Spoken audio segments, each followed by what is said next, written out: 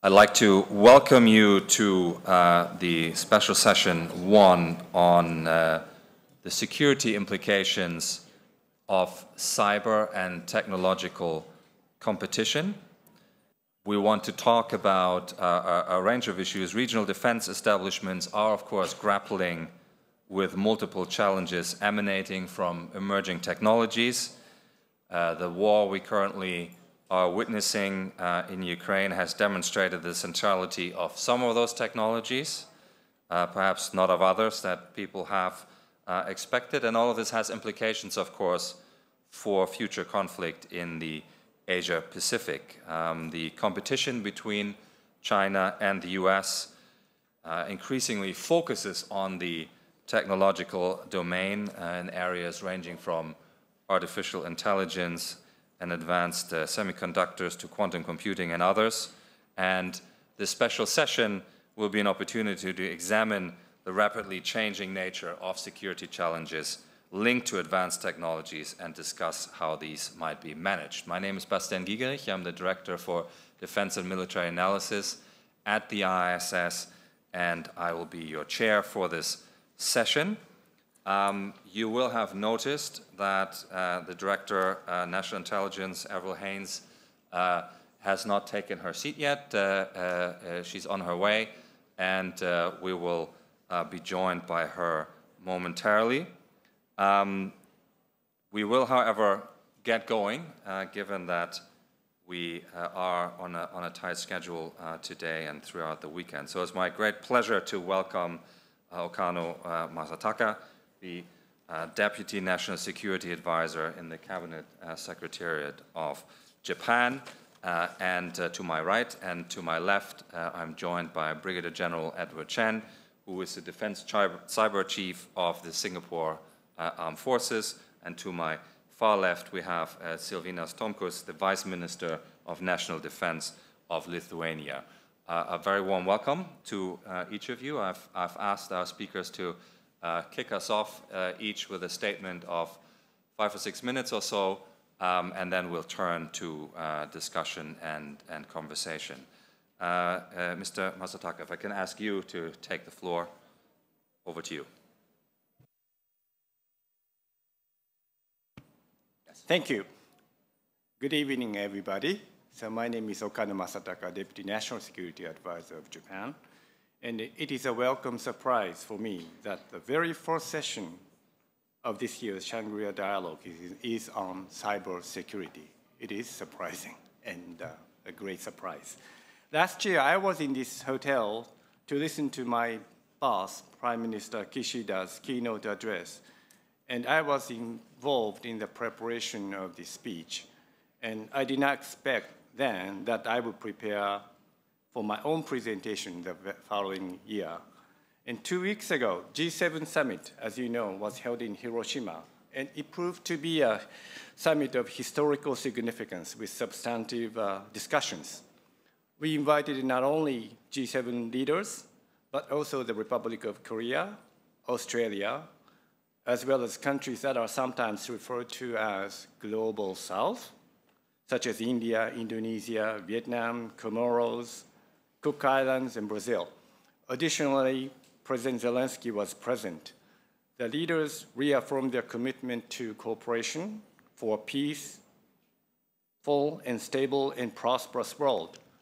While the leaders' discussions covered a wide range of these issues, including politics, international security, nuclear disarmament, non-proliferation, economy, climate change, digitalization, food, health, development, energy, as well as the situation in Ukraine and the Indo-Pacific, you name it, it is obvious that a secure and reliable cyberspace is essential for concrete cooperation in any fields. So we can say that cybersecurity has now become the key to international cooperation and is a foundation of national security for all countries. And cybersecurity cannot be secured or ensured by a single country alone. In December last year, Japan unveiled its new national security strategy, committing to fundamentally strengthening our own cybersecurity capabilities and enhancing collaboration with foreign partners. If you have an interest in the context of this national security strategy, I'll be happy to address that during the Q&A session.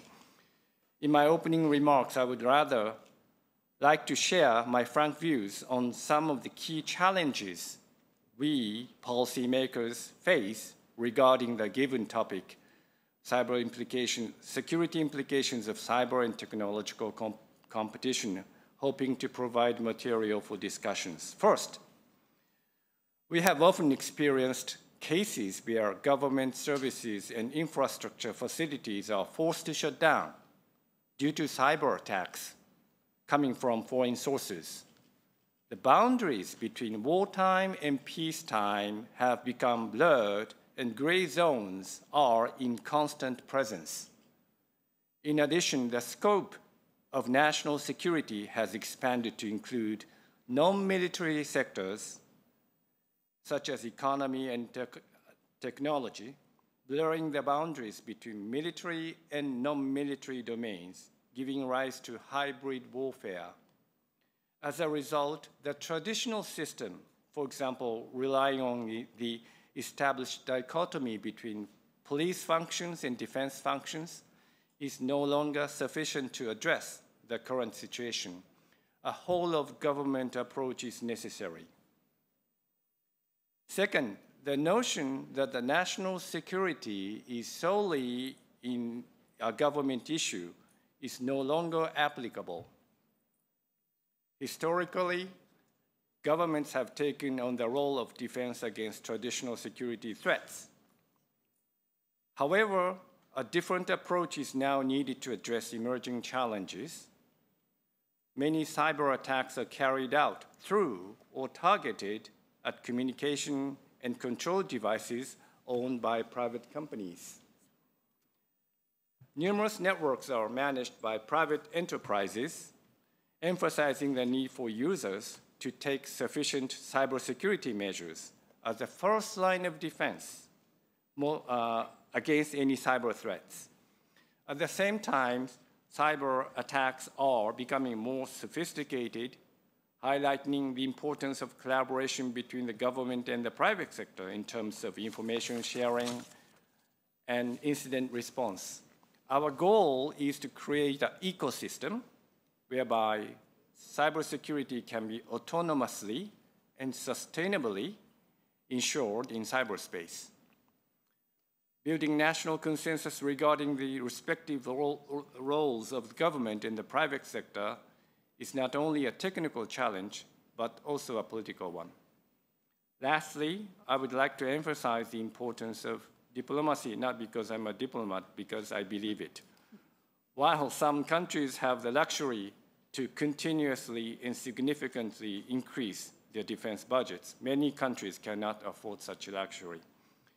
Enhancing capabilities to respond to threats is important, but at the same time, we cannot give up efforts to reduce the threats.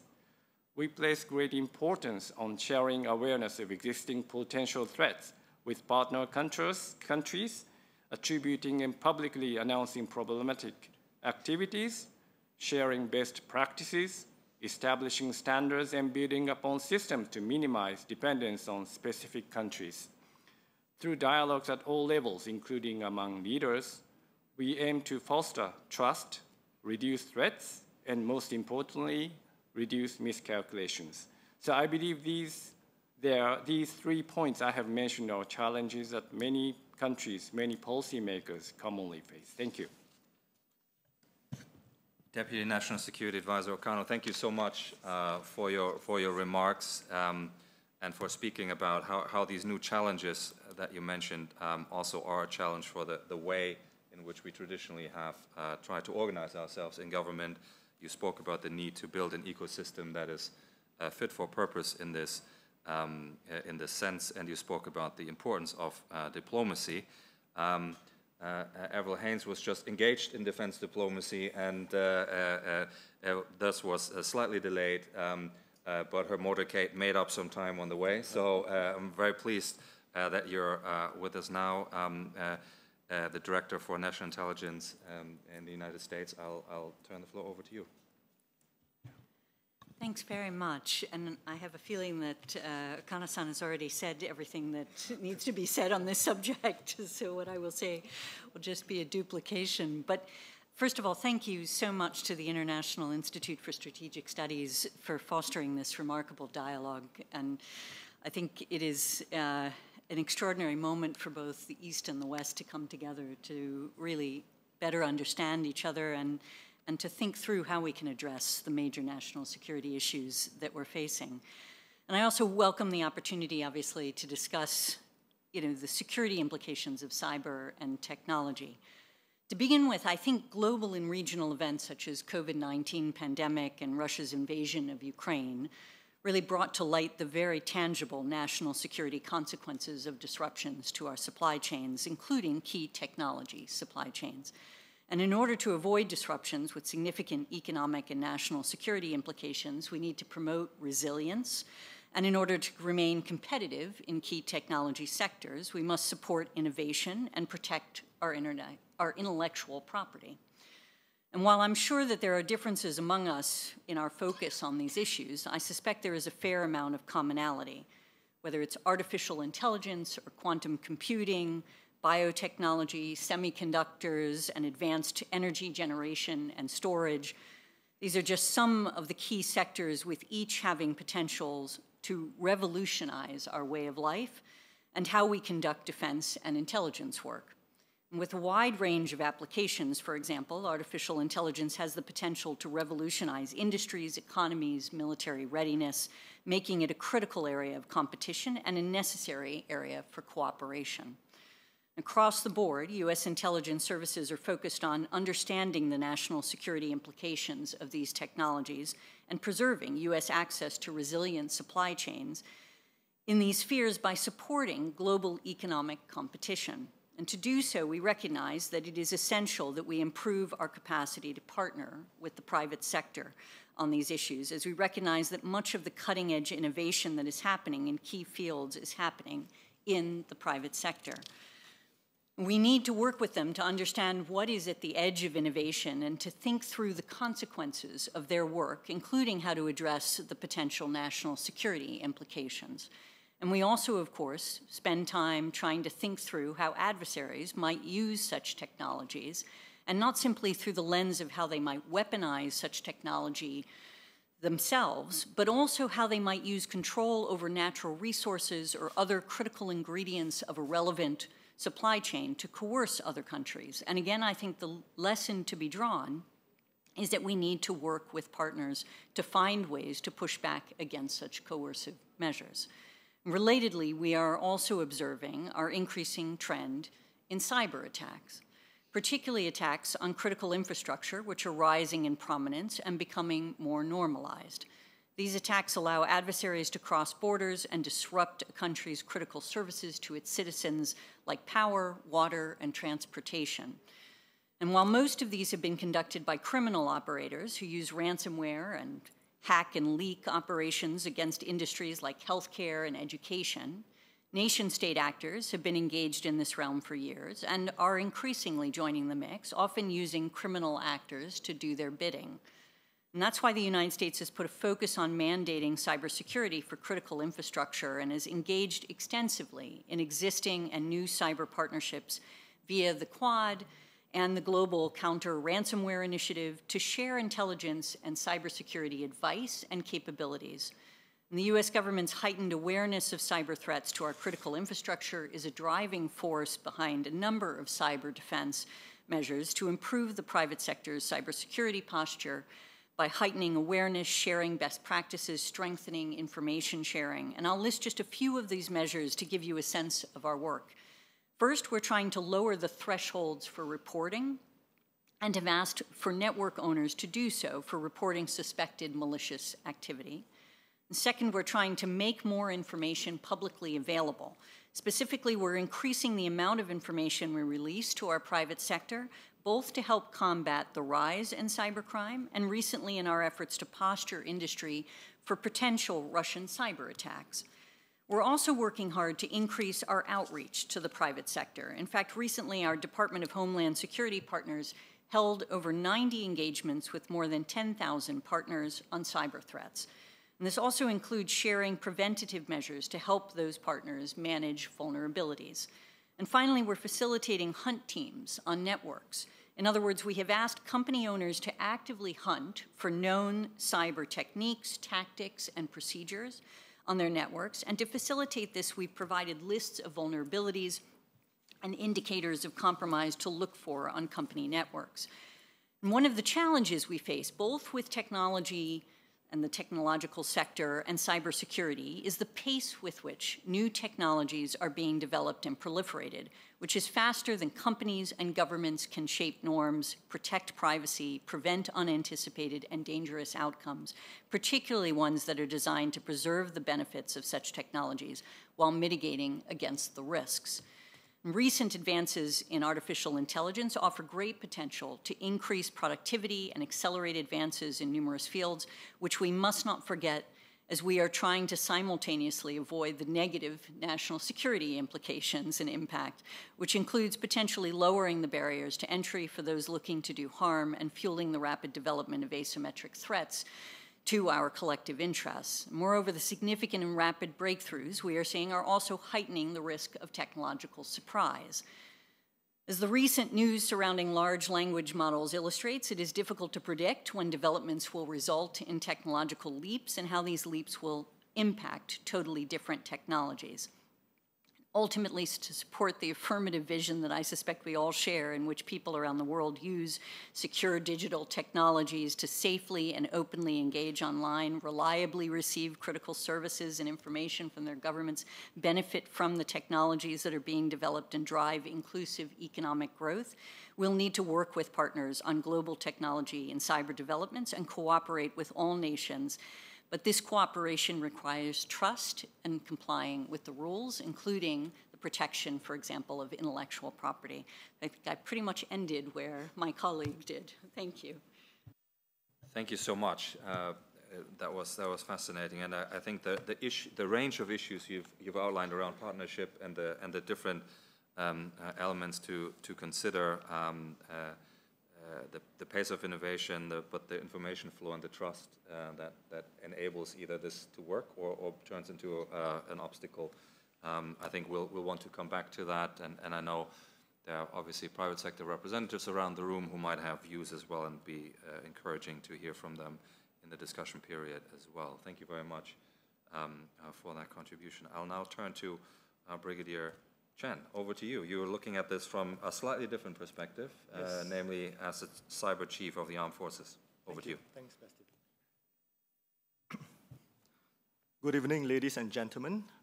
Director Haines and Okano-san has spoken at the geostrategic and national levels. But now let me add to the conversation by suggesting another perspective at a more technical and operational level, which I think is also important to appreciate for this topic. A month ago, I met up with Gao Nagli at the sidelines of the RSA Cyber Conference in San Francisco.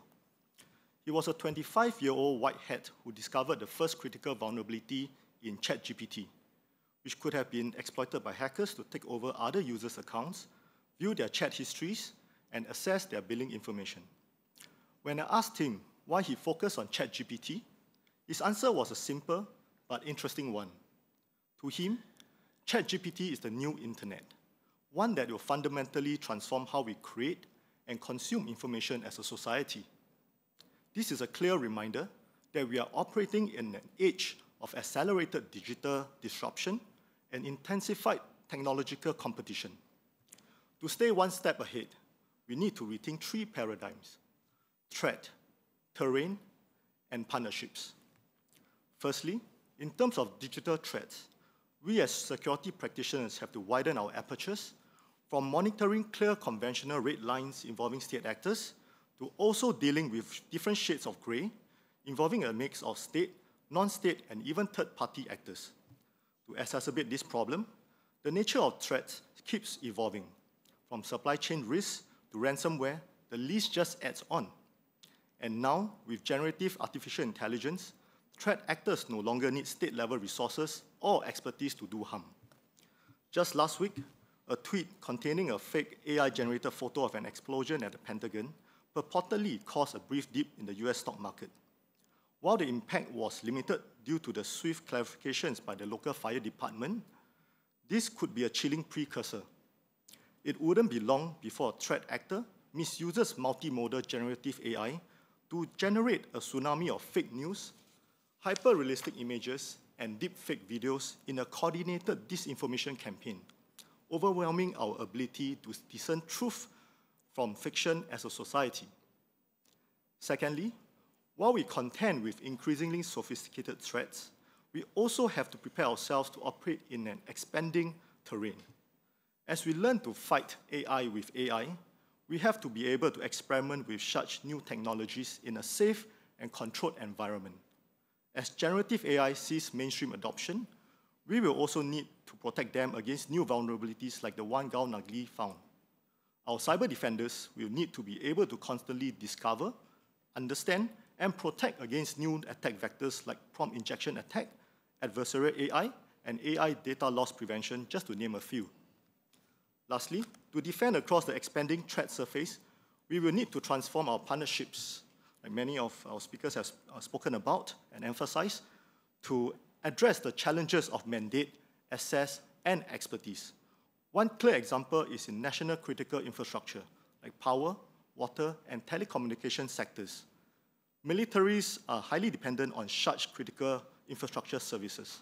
However, they may not have the legal mandate or network access to defend forward. On the other hand, the operators of these critical infrastructure systems may lack the requisite cyber capacity to defend against high-end malicious cyber actors. At the same time, private companies, especially major tech companies with specialized technical expertise, may not know how to come forward to help. While we may not have all the answers, now let me share three recent examples of how the Singapore Armed Forces has approached these challenges. First, we established the Digital and Intelligence Service, or the DIS in short, as our fourth branch of the military in October last year, the first time we have done so in more than 50 years. As a dedicated service like the Army, the Navy, and the Air Force, the DIS is tasked with dedicated operational focus to tackle these emerging and nebulous cyber info threats in the digital domain. We have also embarked on building the SAF digital range over the next 3 years. It will allow us to experiment with nascent technologies like generative AI and innovate on new operational concepts to defend against the latest digital threats. It will also give us, from a cyber defender's perspective, a first-hand look at new digital technologies to understand the potential vulnerabilities and threats they may pose to our military networks and platforms. Secondly, on the domestic front, we have forged strong partnerships with our National Cybersecurity Agency, CSA, as well as various critical infrastructure agencies in Singapore in the past year by focusing on practical collaborations. One example is the inaugural National Critical Infrastructure Defense Exercise that DIS led and CSA supported last year. Together, we brought over 100 frontline cyber defenders from across 16 critical infrastructure agencies in Singapore for a week-long hands-on-keyboard cyber exercise. It was centered on defending against simulated ransomware and operational technology attacks using our critical infra replicas that we have built together with our local academic and technology partners. With the very positive responses from the agencies and participants alike, we will be increasing the scale and complexity of the exercise this year. Through these civil, military, and public-private partnerships, we will bolster our collective national cyber defense. At the regional level, we also aim to engender similar practical cooperation through the ADMM Cybersecurity and Information Center of Excellence, or ACICE in short, which will be officially launched here in Singapore next month. The ACICE seeks to deepen cooperation amongst ASEAN defense establishments in both the cyber and information domains through the information sharing and capacity building. One example is the ACICE Malware Information Sharing Platform that allows ASEAN defense partners to share real-time information on cyber threats and malware in our region. We also see ACICE as an open and inclusive platform for cooperation. We look forward to bringing ASEAN's partners and friends, regional and international organizations, as well as non-government entities who have the relevant expertise. Ultimately, we are clear-eyed that this is an infinite game. To win together, we need an infinite mindset to always stay one step ahead of the threats and thrive in this expanded terrain, most importantly, to forge strong partnerships. Thank you, and I look forward to the discussions. Brigadier General, thank you very much for including these practical examples of the adaptations and innovations that you have been engaged in here in Singapore and in a multinational setting as well. I think those are very, very useful and very fruitful to think through the threat terrain partnership framework that you have provided us. Thank you very much for this. And last but certainly not least, I'd like to ask Žilvinas Tomkus, the Vice Minister of National Defense from Lithuania, to take the floor. Vice Minister. Thank you, and thank you for this opportunity. Good afternoon to all. And let me look at this topic through the lessons from Ukraine. And be frank with you, being from Europe and specifically from Baltic region, when we talk about war in Ukraine, the first thing that comes to mind is not cyber or technological warfare. For us, war in Ukraine sends a very clear message that, first of all, we have to be prepared for full-scale military attack. And that's why both nationally and in NATO, now we are focusing more on building conventional capabilities for deterrence and defense. But at the same time, it would be very difficult to deny that cyber or emerging technologies are integral part of this war in Ukraine, and it's integral part for both sides, for Ukraine and for Russia. And if you look, and this topic becomes more important if we look from a broader perspective and at the broader perspective and at our other opponents, acting not only in Europe but globally. And so what are the main lessons and takeaways from our perspective from a country near to Russia and carefully watching what is going on in Ukraine?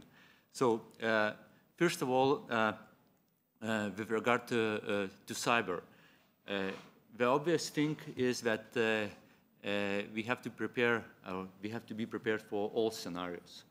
And of course, cyber activities can be more casual for spying purposes, but as it was mentioned already, we can experience large-scale attacks paralyzing our critical infrastructure. And what we see now in Ukraine, that cyber activities is also going hand in hand with kinetic operation.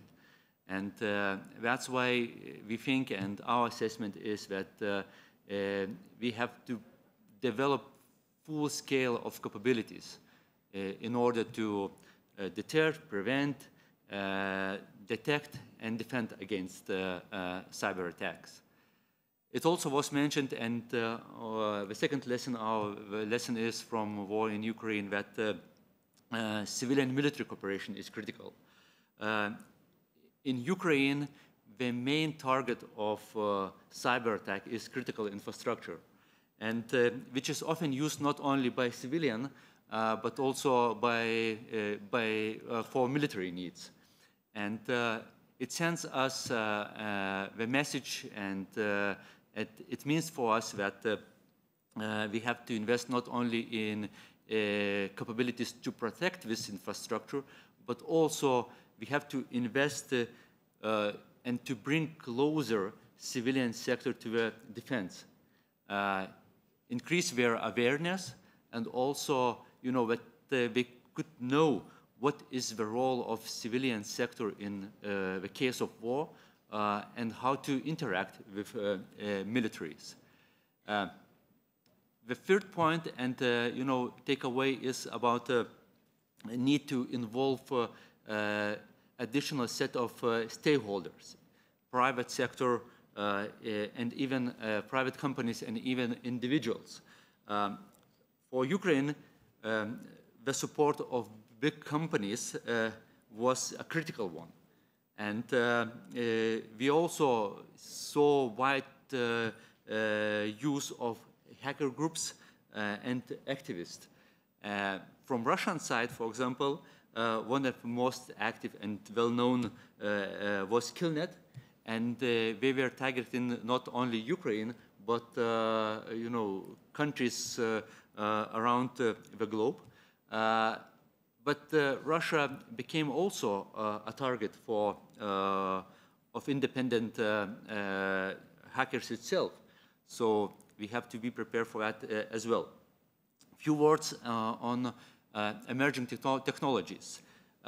Definitely, and indeed, Ukraine now is a testing ground of artificial intelligence and other emerging technologies, from intelligence to targeting or even to social engineering. Some may say even that it is a game changer in the war. But from our perspective, and I think that these technologies should be seen not as a separate solution, but as enablers. And our success will depend on how we incorporate these technologies or artificial intelligence to the existing or future military capabilities.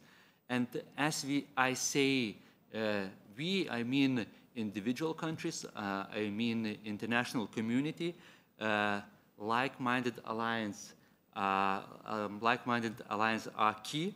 In cyber dimension, we have already strong ties between Europe, United States, and countries from in the Pacific region. But when it comes to the emerging technologies, it is more difficult. And these difficulties comes because countries are at a different stage of developing these emerging technologies, because there are a lot of sensitivities. But I think it's a need, at least to agree among us, that some common understanding is needed, as our adversary is already using these emerging technologies and artificial intelligence. Thank you. I will stop here. Vice Minister, thank you very much. I think that's, again, was a very interesting set of remarks, there was lurking in there perhaps the challenge to turn to new technologies, how to deal with them, how to integrate them, while also recapitalizing some of the more conventional capabilities that certainly the war in Europe has also underlined. And then you ended on that note of there may be being a future interoperability problem, even within or among those countries that are used to working together because of the different way in which they have embraced and turned to emerging technologies. So that gives us a very rich menu to work off. And I think it is interesting that all speakers in one way or other have talked about the blurring of the lines and areas of responsibility and the need to come up with new ways to respond to an evolving threat landscape, of which partnerships are one of the answers, even though they're difficult to arrange and to set up. So we now have nearly an hour for discussion. Just to remind everybody, you need to, if you haven't, most of you have done so already, but if you haven't done so already, you need to insert your badge into the microphone unit in front of you. Your name will appear on the unit, which is always helpful for me, and that gives you the opportunity to enter the queue here for questions and comments. Once you have put your badge into the unit, if you then press the speak button on your unit. You will here register on my fantastic piece of technology right here that you would like to seek the floor. Your microphone is not live yet when you have done that. I can turn your microphone on from here.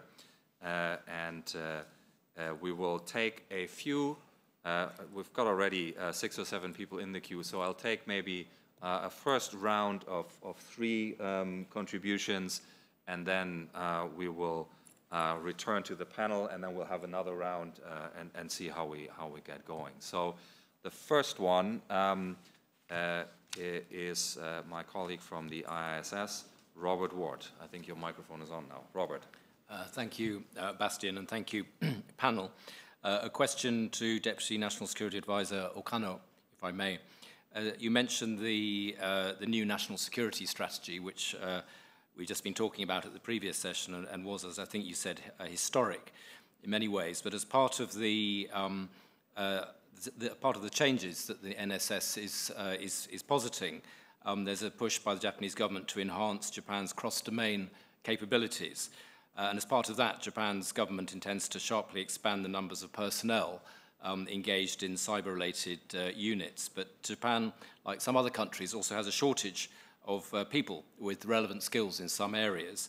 And there's also competition from the private sector for talent. How does the government plan to tackle this? Robert, thank you very much. We'll give Okano-san a minute to think about that one. And we'll take 1 or 2 more. Bill Emmett, Chairman of the Trustees of the IISS. Let me turn on your microphone. There you go. Thank you very much, Bastian, and thank you also to the panel. And my question follows on from Robert Ward's in many ways, really to all the panel. The question is, we sort of roughly know how governments need to think about conventional military resources, how many tanks, how many ships, whatever you need. Can you tell us how you think about what is the right amount of cyber resource to have? How do you conceptualize how much is not enough? Bill, thank you very much. That's an excellent question. We'll take maybe 2 more. Dimitri Sevastopoulou of the Financial Times. I'll turn your microphone on. There you go. Thank you. I have a question for Director Haines, which is, now that you've been in the role for a little over 2 years, how do you assess China's, both its defensive and its offensive cyber capabilities? And a question for Okano-san, if I can. A few days ago, I was taking my kids computer shopping in Akihabara, and I was stunned to see how many Huawei products were on sale there. So I'm curious, does the Japanese government worry about the extensive Huawei products in Japan? Is that a cyber issue for you? Thank you very much, and I'll take 1 more, Douglas Greenlaw. Yeah, Director Haines, your position was established in part to overcome shortfalls in previous stovepiping between government agencies. How do you feel we're situated now, given the much broader cyber and information threats that are more significant than the kinetic ones that we faced in the past? Thank you, Doug. So let's return to our panel for a round of responses. There were a few questions that were directed specifically at some of our speakers, but at the same time, some of these elements I think apply to all, including the question of how much cyber is enough and how do you know.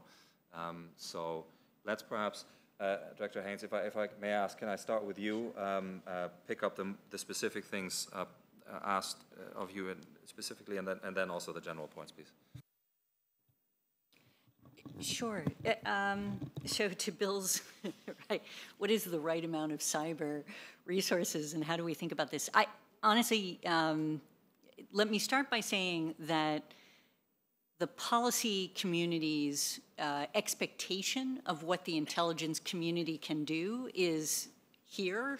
and in other words, it is astonishing to me the degree to which there is just an expectation that the intelligence community will be able to tell where it is that every cyber actor is and ultimately be able to manage sort of indication and warning for that. And that is never where we will be ultimately. I mean, I think, and to contribute the kind of resources that would be required to do that would really take almost our entire budget to do. And I think it is a part of, the overall answer in my mind is that we are not going to be able to defend against every possible attack in cyber. We have to actually design our systems in a way that mitigates essentially the risk of what damage can be done when you do have attacks, and then obviously to do everything you can to ultimately create greater resilience and to defend against them. But I would say that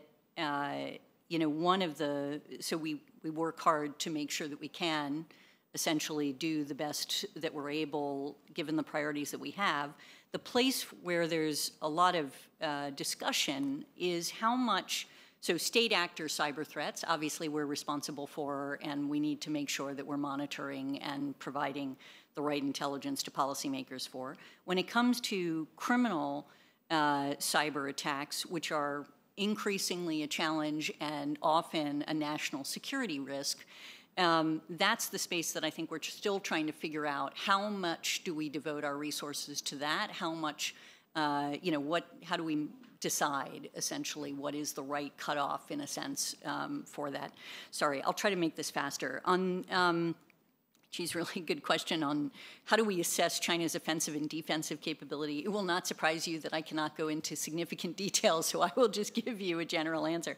I think it's getting better, and they are certainly quite capable. And increasingly, I'd say, aggressive and incorporating it into their planning across the board. And so I think that's an obvious concern. And then finally, to the question about ODNI's role and the level of integration in the U.S. government, what I would say is that, as you say, we were set up as my institution, the Office of the Director of National Intelligence, was established largely out of a recommendation from a commission that was done that looked at the lessons learned from 9/11 attack, where we did not connect the dots, so to speak, across our community, and if we had, we would have had a better shot at really sort of providing the kind of warning that we needed to. And that was in the context of terrorism, and I would say that we have really come a long way in terrorism. And we are not in the same place that we are now in terms of our integration with respect to cyber, to your point. We are certainly getting better, but it is one of the things that we've spent a fair amount of time thinking about is how do we take the lessons that we learned in our counterterrorism work and bring that to cyber. And there are some similarities and some differences. And I mean, among the similarities is the need to integrate across law enforcement and national security in an effective way. But that is, obvious to everybody, I suspect. But in any event, I'm improving. Thank you very much. Okano-san, may I ask you to pick up some of these points? Mr. Ward's question is the most difficult and last question I wanted to expect, and this is a nightmare for us, not only for us, but every country. I guess that there's absolute shortage of human resources specialized in cyber technology. And so we have to train young people at high school level, at university level. These are the things that the basic thing that every country can think about, and we are introducing that as a possibility. And also that we may have to think about the possibility or system that allows a kind of a revolving door, so that exchange of personnel between private sector and the government sector, so that working in the government sector with a low salary still gives you a badge of honor.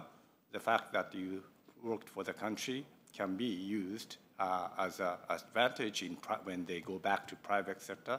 That kind of system may be needed, but this is not a system that the government takes the initiative to create. Maybe it should happen naturally. So how to reach that point is a big issue.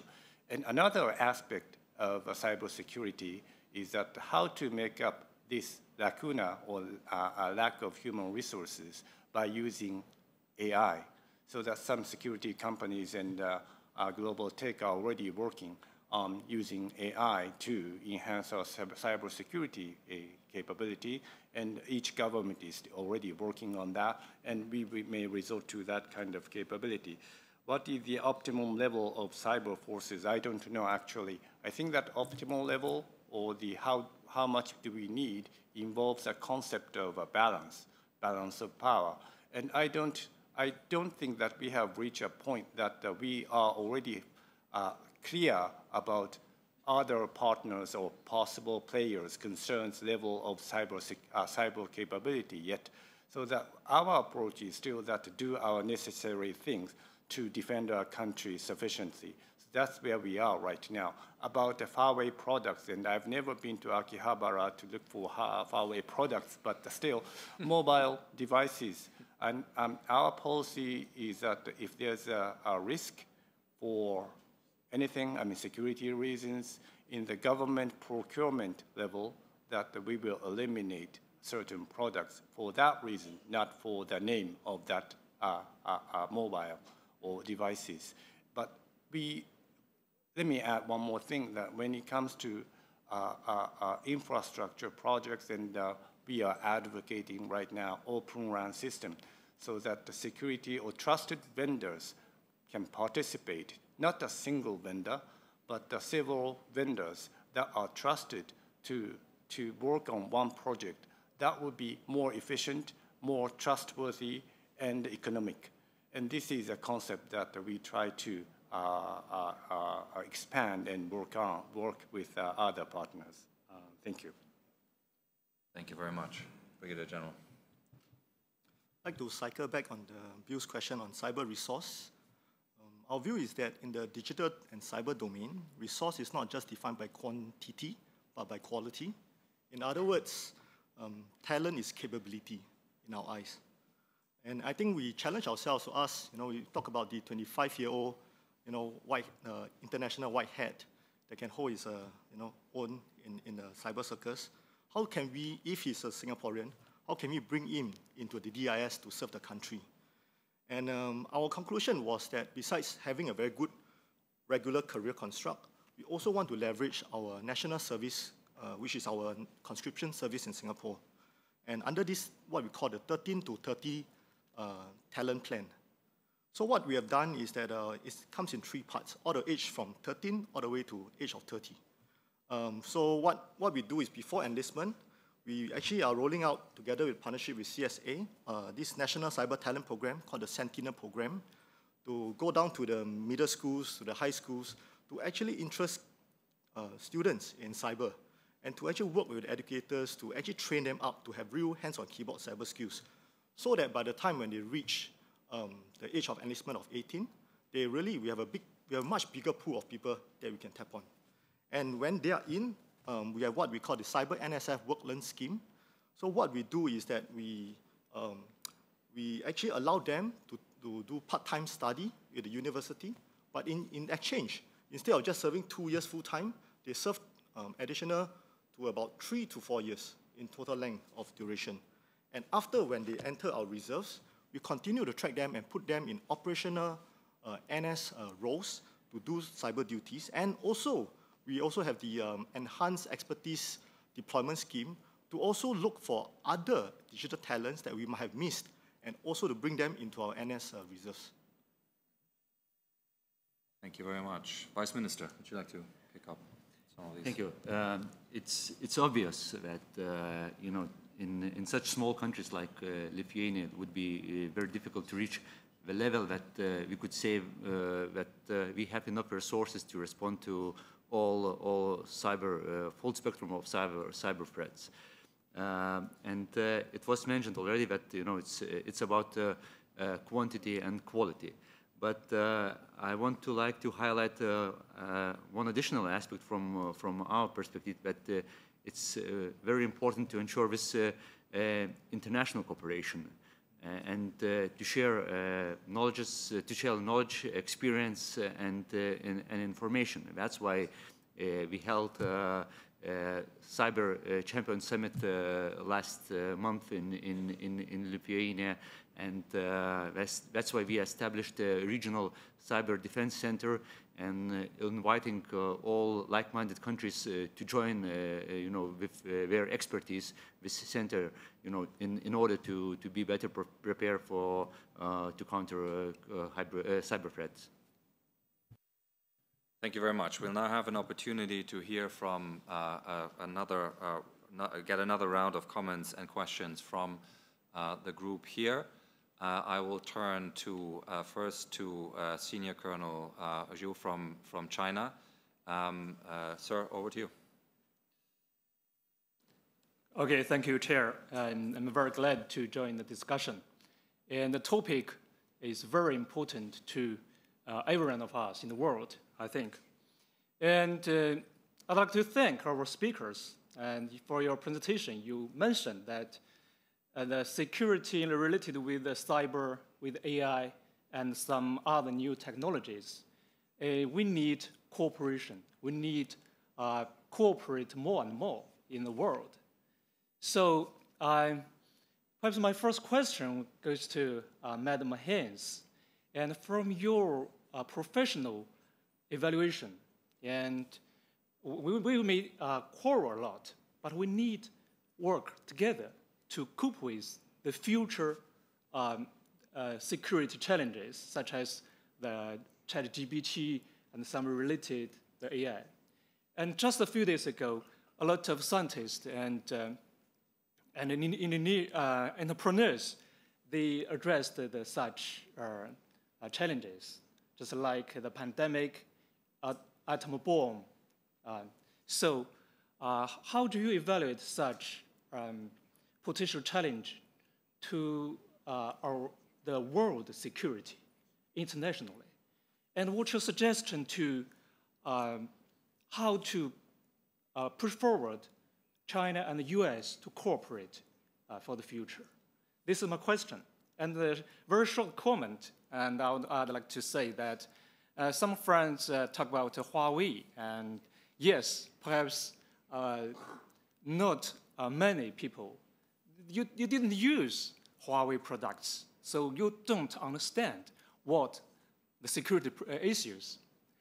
And I remember that one of the former minister from UK, his name is Winston Campbell, the former business innovation and technology minister, once said the security issues related to Huawei products has to do nothing with national security. But the United States told us to do so. So perhaps this is true. So I'd like to say, everyone sit here, how many you once used the Huawei products and how you understand the risks or security issues and what they are really. And Huawei company, they are openly want to cooperate with the world and try to solve problems and to understand what the security problems really is. So I will stop here, and thank you. Senior Colonel, thank you very much for that question and your comment that I guess might trigger more comments, but we shall see. Let me turn next to Dr. Chung from Singapore. Thank you. So my questions to Director Haines. One of the things that you talked about was partnership, and I get that perhaps that might be easier with close U.S. allies. But for others that are not, one of the things that we're being told is, well, the U.S. presents provocation, it presents destabilization, presents potential cyber risks as well. So if you think about U.S. technology firms pulling out of Russia and affecting them, well, those things could happen to other states should they fall on the wrong side of the United States. So in this regard, I guess the point is there's a level of suspicion as well. How would you sort of try to build partnerships with those sort of actors that might, you might find it worthwhile, but stand outside of your sort of circle of close allies. Thanks. Thank you. Thank you very much for that question. Next, Dr. Fitriani from Indonesia and also a member of the IISS Southeast Asia Young Leaders Program. Yeah, it's on. Your microphone's on. Thank you for the opportunity. My name is Fitriani, and I'm one of the young leaders from Southeast Asia. I have two questions. One is the inward question and an outward question. The inward question is, how likely is your respective country to utilize the artificial intelligence technology, and to what extent? If the guidelines have been produced on that, what are the limitations you impose in an ethical form to its utilization, as, to the extent of my knowledge, that the global norms have not been adopted or agreed upon this new technology? And the second is on more of you, how do you advise countries that are small and medium, that is not producing its own cyber and technological technologies, yeah, because we're only as strong as our weakest link, and all countries are somehow interconnected these days. So,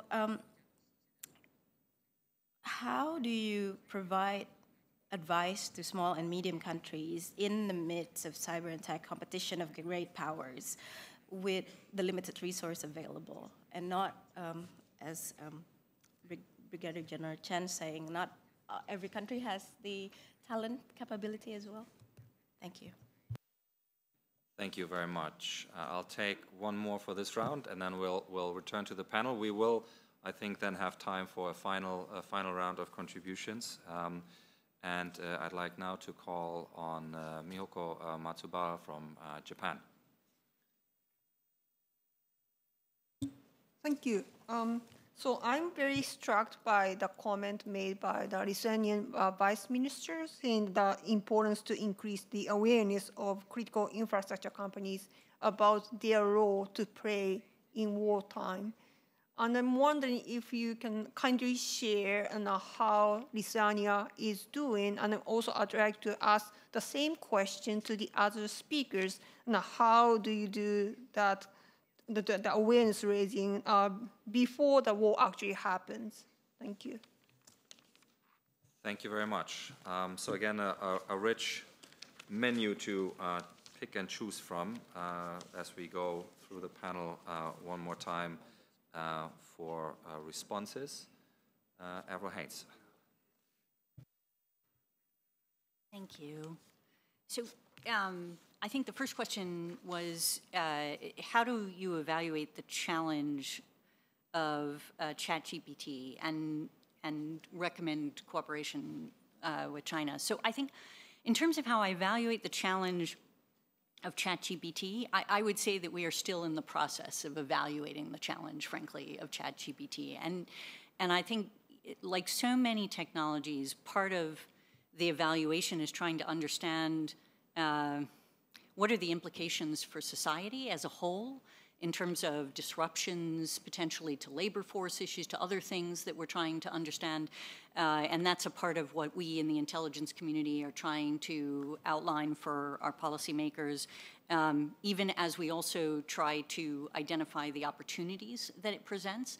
And then some of the sort of, specific national security threats that we're focused on. And I think among the ones that we recognize are obvious in many respects, but the potential for disinformation, basically deep fakes, creating a variety of issues, and imagining how that might interact with already what we see as election influence and interference issues around the world. And then, concerns about the potential of using large language models and so on for doing more sophisticated hacking and variety of other things. So maybe leave it at that. And then in terms of of communication with China, I absolutely think that we should be talking to China, to others, to really both to understand what the issues are and how it is that we all think about the concerns and whether we can develop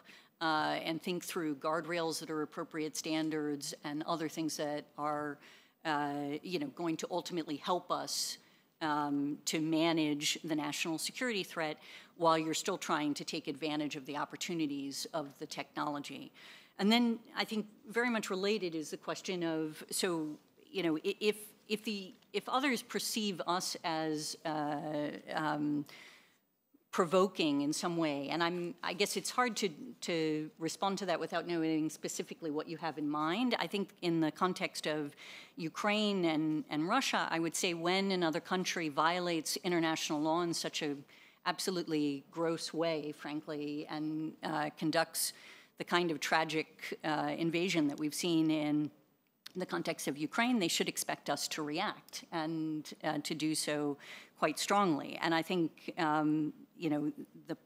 the challenge is that in the kind of multilateralism that helps us to cooperate, it is really built in part on trust, and trust that you are in fact going to be complying with the rules that you've agreed to. And so I think other countries should do their best to comply, and when they don't comply, they should expect that there are going to be reactions to that and that it will hamper cooperation.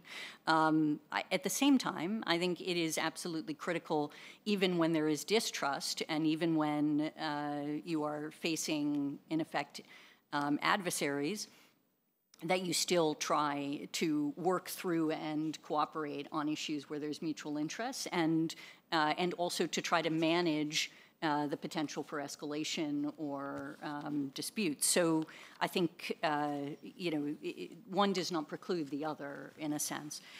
And then in terms of how likely is our country to utilize artificial intelligence, we already do try to use artificial intelligence technology in a variety of different ways. And I think your next question, if I understood it, was how do you ensure that you're doing so in an ethical way and consistent with norms and so on? And I think this is an area where we've published our artificial intelligence principles. We have tried to promote them in different ways, I think in the context of international cooperation.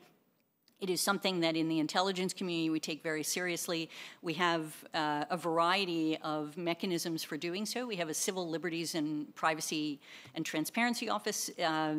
Each element within the intelligence community has an officer along these lines. They are the ones actually who formed a council who worked on the artificial intelligence principles with other parts of our government that were focused on this, including the Office of Science and Technology and Policy. And this is something that we incorporate into our work because I think it's another fundamental aspect of our responsible use of technologies and maintaining, frankly, the legitimacy to continue to use them in ways that we think are acceptable and promoting essentially a better approach to these issues.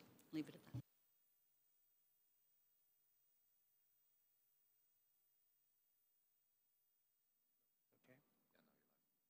Use of AI is a big challenge, and we are using use of generative AI, but how do you control that? Big question is that can we really control generative AI? I mean, the question presupposes that the government is able to, so whether we should introduce regulation or not. In order to properly control generative AI, we have to resort to the technology of generative AI. So we have to master, we have to understand generative AI. Big question for us is that generative AI is developed by private sector, not the government sector. So that whatever, even if you want to control, you cannot stop that. How to live with that? It's a big question. So the Japanese government recently set up an AI Strategic Council. At current stage, they identify the point to be discussed in the future, like data protection, or for example, how to prevent criminal use of AI, how to prevent disinformation, or how to prevent sophisticated cyber attacks, and how to use education purposes, for education purposes, generative AI, or copyright, these are the things. And also, national security dimension is also there. So we have to, also another possible dimension is economic security too. But so we have to, whatever measures you take, I think that we should do that in a very transparent and accountable way in cooperation with other countries. And so that we can introduce a kind of a criteria or guidelines or common standards internationally accepted. This is something we may aim for. Maybe you can say that we should try to introduce law, but law cannot regulate efficiently or timely enough to keep up with the rapid speed of progress of technological development in this domain. About how to sensitize cybersecurity in a small, medium countries, and I know that you're not talking about Indonesia, so that maybe small countries. Capacity building is very important. So, for example, Quad is doing a massive capacity building program, particularly targeting Indo-Pacific countries and also Pacific countries, island countries. But also what I want to emphasize is that kind of a campaign, sensitization campaign is very important. Like by just introducing a double authentication or asking your people to change passwords frequently can help prevent cybersecurity attack in your computer system, in your system. VPN, cloud security, these are also two vulnerable points, and you have to sensitize the protection by using security software for that. These type of basic things are quite efficient for many, many users. And so that the combination of these type of basic things and introducing capacity building training or assistance, technological assistance from outside would be a possible solution. Thank you. Thank you very much, Okano-san. Brigadier General Chen. Just like to add on to what Okano-san has spoken about AI regulation. I think one comment and two suggestions. First, I think we see AI like science. It's very difficult to regulate like physics, biology, chemistry. How do you regulate science? I think the suggestion, is two. First, to be practical, I think we need to look at the use cases. We should adopt calibrated, risk-based, application-centric risks or use cases. So what I mean by that is the order of magnitude of risk when you consider, say, a generative AI-enabled classroom training versus a generative AI-enabled level 5 autonomous military platform. They are of a different order of magnitude. So I think we should put that into consideration and really adopt a very sensible way to regulate AI. Second, I think to expand on the idea about this public-private partnership, we must recognize that generative AI is really at a very nascent stage. The emergent properties of generative AI is only discovered in less than half a year ago. So I think we must be very careful to know that this is really just a start. And I think the point is to really bring in the tech builders, the people who are really building the technology to come into the room, to really explain and share with us, and also allow us to have access to the technology so that we can try it out, understand the implication and the safety and security ramifications. Thank you very much. Vice Minister Tomkus. Yes. Just the thing is that we have to agree all that countries are at a different stage of using artificial intelligence. And just to remind you that the first summit of artificial intelligence in defense was held just this February in Netherlands. Netherlands together with South Korea organized this summit. And, you know, we have some kind of, in our region, in my country, in Lithuania, we see that private sector is using artificial intelligence, but for defense, for military, it's a new topic actually, and it is you know, it confirms that we are totally at a different stage, and first of all we have to educate, and I say that, you know, having all the discussion on artificial intelligence and use of artificial intelligence, we say that we should start with education. We see some benefits and even on operation and tactical level, and you know, some colleagues from bring some examples from Ukraine. But having this in mind, and you know, and education, I totally agree that the second point is you educate and to teach of responsible use of artificial intelligence. The thing was raised also on protection of critical infrastructure, and that was the question. And just to highlight that before the Ukraine, it was an understanding that we are in a peacetime, and it will last until forever. And you know, despite the fact that, for example, we are always saying that, you know, and from defense side, and you know that you should always be prepared for war, but the thing is that it was some kind of disconnection with the private sector and with critical infrastructure. And from the first weeks of war, it was like a warning call for us that we should care not only about our defense sector, but about critical infrastructure, because the first targets were critical infrastructure. So it's and in my introductory words, that's why I bring it as one of the most you know, one of the topic that is on the table, and important topic that we have to ensure this interconnection and, you know, and interlinkage and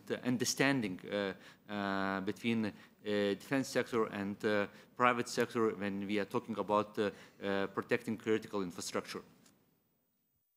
Thank you very much.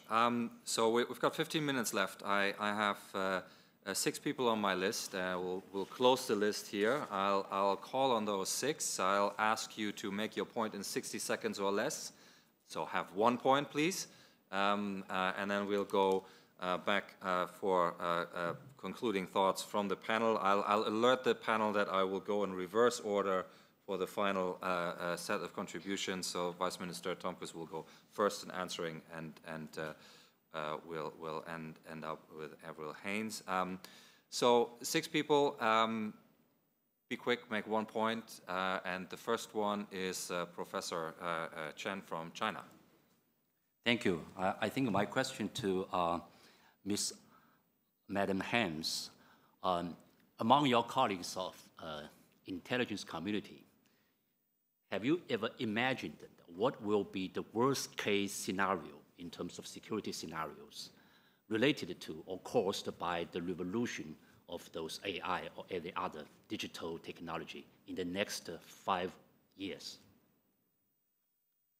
Thank you very much, both in terms of brevity and significance of the contribution. Next, from the IISS and Japan, my colleague Maiko Togashi. Thank you, Bastian. My question goes to Okano-san. You mentioned the scope of security expanding and the need for whole-of-government approach, and I'd like to ask you about competing interests. Technology competition and security comes with costs, not only defense budget increase, but also rebuilding supply chains in various industries as well. Japanese national security strategy states one of the goals of creating the cycle of growth and security. So how Japan will exactly achieve these two competing interests? Is it about the prioritization or about the cooperation, or is there any other solutions? Thank you. Thank you, Marco. And next is Maria de Haas Matamoros from Mexico. Thank you. A question for the panel. I think you already said a lot of it. But what is the role of human intelligence in the era of independent cyber intelligence? The intelligence done by citizens, common citizens, the democratization of cyber intelligence by common citizens. Which are the skills that we need to develop in order to strengthen our human capital against the ever-evolving cyber threats that AI can now be generated by the common citizens? Thank you very much. And next on my list is from Thailand, Professor Titinan. Thank you. What should smaller countries be thinking about and be concerned about? What are their main security risks, vulnerabilities, fragilities? I mean, the cyber security, cyber technology, the discussion we've been having is like big countries talking, largely, with the exception of Singapore, which is very forward-looking, very proactive. But the other countries in this neighborhood, we have a lot of smaller countries here. What should they be thinking about if they have low cyber capacity, security capacity? What are the main risks, main concerns? How should they be preparing and thinking about it? Thank you very much. And from Vietnam, Dr. Big Tron, please, over to you. Thank you, Dr. Giegerich. So my question is to all the speakers. To accommodate the increasing demand for digital applications and cyber technologies, more countries are launching their own satellites to space. So I think there's a linkage between cyber and space domain here. So in your country, how do you think about this issue? Thank you.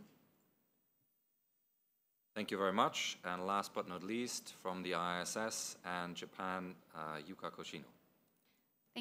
Thank you, Bastian. I think I have a question to the panelists. I think we talked a lot about the impact of the large language model and generative AI and the impact on cybersecurity, but I think we haven't heard much yet on the impact of quantum computing to cybersecurity. And in the Young Leaders panel that we had in the morning session that I chaired, we did talk about investments, the need for investments in post-quantum cryptography. So my question is, where do you see the real competition happening in changing technologies looking further in the future to ensure cybersecurity? Okay, thank you very much. So we've got, again, a rich menu ranging from worst case scenarios, the link between cyber and space, quantum computing, the issue of human talent and well, the human factor in this technology conversation, among other things. So we've got 90 seconds to 2 minutes for each speaker to respond. So I'll give you permission to be selective. Pick one or two of these issues that you feel you might want to speak about, and if you have any concluding thought that you feel you want to offer, please do that as well. And I'll start this round with Vice Minister Tomkus. Yes, let me brief and let me, finish with a general observation. We say that we already have a, worst case scenario in Europe. We have a war, really war. It's large scale war, and and we see some aspects of the war of 20th century, and we see the aspects of 21st century. We talk about cyber, we talk about electronic warfare, but the same, we talk about tanks, trenches, aircrafts.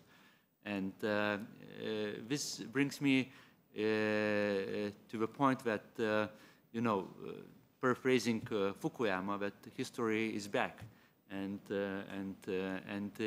we have to be prepared for full-scale, you know, scenarios, including conventional and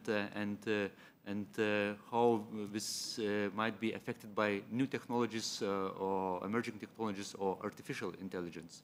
After the Cold War, it was like the question for defense planners, you know, what kind of war or conflict will we have to fight? But I don't know. This question is still, you know, relevant. Maybe we should be back to the Cold War period and think about, you know, what kind of specific opponent we have to fight. Vice Minister, thank you very much. Brigadier General Chen. Thank you. I'll take the question on the how to strengthen the skills of our cyber defenders in the age of generative AI. I think probably there are two things to focus on. First, I think we have to come to the realization that we probably have to fight AI with AI. And I think with that, we probably have to teach our cyber defenders how to do the new AI-centric kind of skill set. For example, prompt engineering, learning how to really write prompts to tease out the right kind of responses so that you can up your defenses. Probably the second part is probably double down on some of the human skills. I think the skills about communication in incident response, working with large number of stakeholders, not just from the organization, but from other critical infrastructure agencies, must really be able to communicate and bring the team together. And I think there's also the part about empathy. I think really, bring wearing not the non-technical hat, you really need to have empathy. I give you probably a small story. I think when we tried to, within the Ministry of Defense, when we tried to improve our phishing click rate, one of the things that we sort of did was not to do more training. One of the things was that we did a design thinking about who the people who are clicking are and what's going through their mind and how to break the chain. And our conclusion was that actually the thing they fear most is not training. The thing they fear most is having to talk one-on-one with their bosses. So when we made it compulsory that every time when someone clicks something wrongly during one of our phishing exercises, they have to do a one-on-one compulsory with their department heads, the numbers of the phishing rate just fell like a cliff. Yeah. So I think I think to wrap it up, I just want to re-emphasize, it's very interesting that the four panelists all spoke about it. Although we came from different angles, different countries, but we all spoke about the need to protect our national critical infrastructure, and I think the need for civil-military partnerships as well as a public-private partnership. Thank you. Thank you very much. I think that's a good example of the very well-known tradition of Singapore to come up with creative solutions to these kinds of challenges, Brigadier General. Thank you very much. Okano-san. Thank you. Concerning Tobo-san's question, so national security strategy, we announced this, and strategy is about prioritization of policy items. And if you lay out everything in a national security strategy without any accent, it's not a strategy. It's just an enumeration of policy choices. And we wanted to avoid that. I think that this national strategy is very much peppered. I mean that there's a spice in the national security strategy. Say, in a sense that in the current situation, we have to enhance our defense capability. But another problem is that all countries, except for some luxurious countries, are suffering from fiscal debt. And how to do that, how to push forward your policy objectives or priorities within the constraint of the budget. That is a big question mark. And that's why our government introduced a nice concept of, new capitalism, focusing on GX, green evolution, transformation, and digital transformation, and human-centered economy development system. So we will continue to foster or put an emphasis on economic growth by structurally addressing structural issues in our society to change seize this opportunity and turn it into good opportunities. Concerning cyber and space, since there is nobody who addresses these issues, so closely linked, space is a place where competitions is being played out, and also space is a place to be used for activities on the ground. So there are two dimensions, but both dimensions are closely connected with cyber issues. And cyber security is the most important, fundamental, basic things in the activities for both domains. A third point is about what to do with advice to small countries, and I don't like the word small countries, but because I mean that each country is in a kind of a similar condition in terms of cyber security. But as I said earlier, that the basic training of people, sensitizing people to a certain level is already something that you can do that. And it will solve about 70 or 80% of the problem. And so that marginal utility is quite high, and we are ready to help under bilateral assistance or Quad or other formula to those countries who wish to improve cyber security in their country. Thank you. Thank you very much, Okano-san. Avril, Haines. Okay, thank you. I'm at the end, so I suspect I've got to go very quickly. But I'll start with Professor Chen. Yes, we are trying to look at the worst case scenario of GPT chat, but I will also say that I really try to encourage us within the intelligence community to also look at the best case scenario when we are trying to think about these issues, because it is very easy for us to focus only on the worst case scenario. That's our happy place, unfortunately. And so trying to make sure that we don't lose track of also what the opportunities are for technology is, I think, part of what we need to do and incorporate into our work. And I will just say that what they've come up with so far is really quite frightening. So I'll leave it at that. In terms of the role of human intelligence in an artificial intelligence world, I think was how you put it initially, I very much agree with my colleague. I think there is no way we're losing the human being in essentially the loop that we have. And consistently, even as we're incorporating more artificial intelligence technology into our own work, we are consistently reminding ourselves of the importance of actually having human beings still who are, working things through, to the extent that that was part of your question or the thrust of it. Yes, on the issue of, and I skipped this question, the last round, I think, in some respects, but it's sort of similar about advising smaller countries, as it was said, in bigger countries. It's probably, you're right, not the best way to think about this.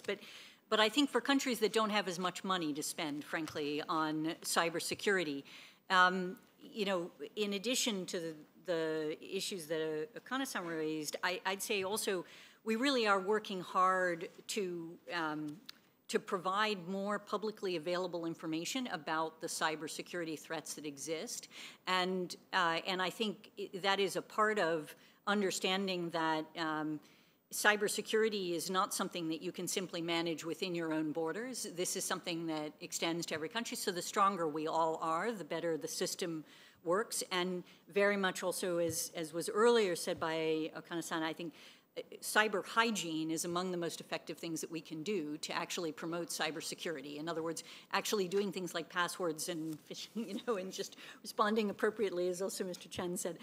So that's a piece of it. And then it also gives me an opportunity to say that, in the context of where should we be investing for the future, honestly, I do think, obviously, quantum computing is incredibly important, and we spend a lot of time recognizing and advocating for the fact that quantum-resistant encryption is critical to the security of our information. And increasingly, I think we recognize, as technology is developing, and particularly artificial intelligence, data is an asset, and we have to protect our information in a variety of ways, and that is another element or dimension of what you're describing, and I do think we have to invest in that. But I find the hardest thing is actually the public-private partnership piece. In just institutionally, organizationally, that is fundamental to actually getting this right. And it is really challenging to do correctly from a government perspective for a whole series of reasons for which we could have an entirely new panel. So